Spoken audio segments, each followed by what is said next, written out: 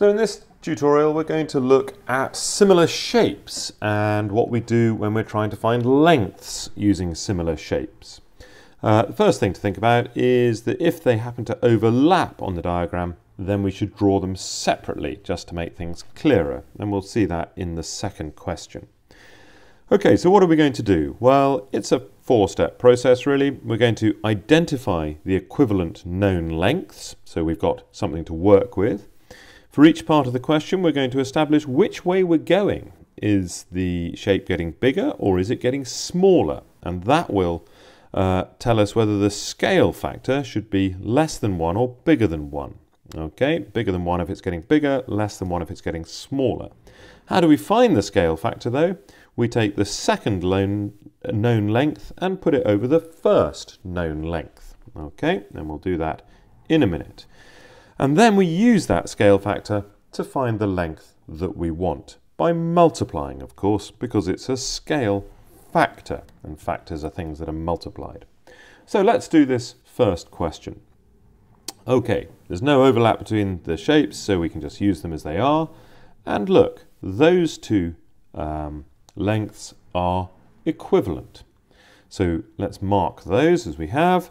And then for part 1, let's establish which way we're going. Well, we're trying to find PS, and we know AD, so we're going to go from the bigger shape to the smaller shape. So for part 1, we're going that way. And we need to find the scale factor.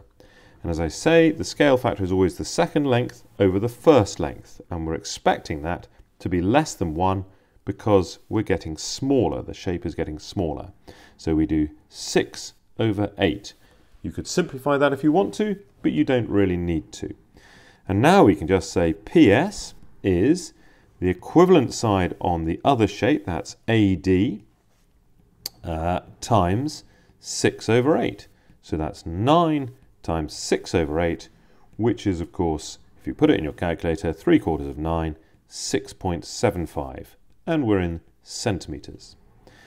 For part 2, now some people will tell you to use that scale factor you've just got and divide, but actually it's so much easier just to start again. This time we want to find CD or DC, and we know the equivalent shape on the smaller shape, the equivalent side, sorry, on the smaller shape. So we're now in a getting bigger situation. And so our new scale factor is, well, it's the second known length, which is now 8, over the first one, which is now 6, because we're going the other way. So my scale factor is 8 over 6. And I can say CD is equal to RS times 8 over 6. And RS is 9, multiplied by 8 over 6. And if you do that any way you like, you can do it by cancelling or on your calculator, you get 12 centimetres. And we are done. Okay, let's look at a slightly harder question. It's harder to start with because there is an overlap between the shapes. And we are not even told that there are similar shapes here. But because these two lines are parallel, that means that this angle and this angle are the same, because they're corresponding angles, as are this angle and this angle. And obviously the other angle is common, so these two triangles are genuinely similar. Okay, the triangle APQ and ABC. Let's draw them out separately. Okay, so here is APQ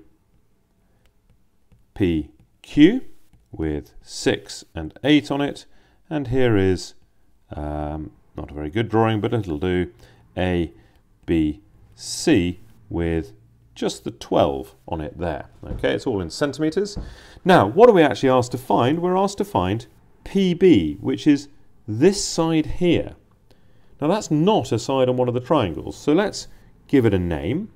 Let's call PB X and mark it on my diagram. Now, that means that on this second triangle here, AB is in fact X plus 6 centimetres. And that might help us in a minute. And I really would do that every time we do one of these questions. Okay, so identify the known lengths. So the 8 and the 12 are the equivalent known lengths. They are the equivalent sides on the triangle. we need to decide which way we're going. Well, the x, which is the thing we're trying to find, is on the bigger triangle. So let's go this way and find our scale factor. That's the second number over the first number of the equivalent length, so that's 12 over 8. And let's just check that that is, yep, that's bigger than 1, isn't it? And that's good because we are getting bigger. Okay, so now we can just say, although we're not going straight for PB, we are going for AB. AB is AP times 12 over 8. And if we substitute in x plus 6 for AB and 6 for AP times 12 over 8. Now 6 times 12 over 8 happens to be 9. Okay, 1.5 times 6. And then we can simply subtract 6 from both sides and get x equals 3, which is of course equal to PB.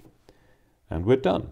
Okay, so by some careful labelling of the sides, separating the diagrams out, and following our basic rules for scale factors, we have done a difficult question.